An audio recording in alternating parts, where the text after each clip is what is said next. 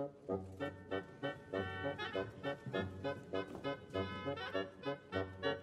связи с невозможностью по состоянию здоровья исполнения Горбачевым Михаилом Сергеевичем своих обязанностей президента СССР, They first moved in at 4 a.m., the first sign of the coup d'etat that removed Mikhail Gorbachev from power. With tanks in Red Square, the official word from the new government, calling itself the National Emergency Committee, was that the architect of Glasnost and Perestroika was too ill to continue in office.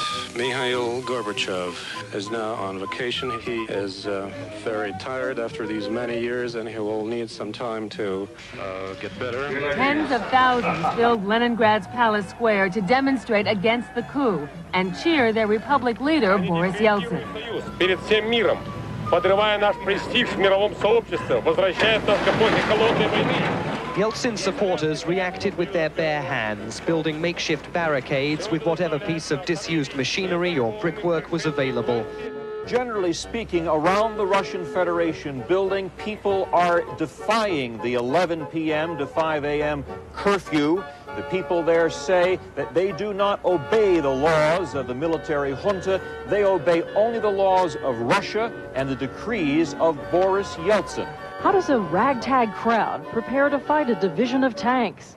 They toss a few more bricks on their flimsy barricade, pile up sticks and stones, and post a few more slogans. The Soviet Union has entered its second night under military rule after a day of growing defiance and rising fears of bloodshed. There has been now a report in from Reuters, the British news agency, that 3 people were shot dead outside the Russian parliament by Soviet tank crews. Military convoys were seen heading out of Moscow.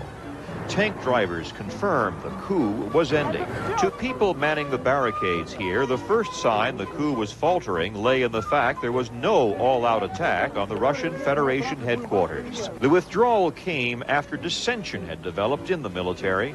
At least 2 crack airborne divisions revealed they had thrown their allegiance to Yeltsin. Less than 3 days after being placed under house arrest by communist hardliners, the Soviet president is to return to Moscow to retake the reins of government.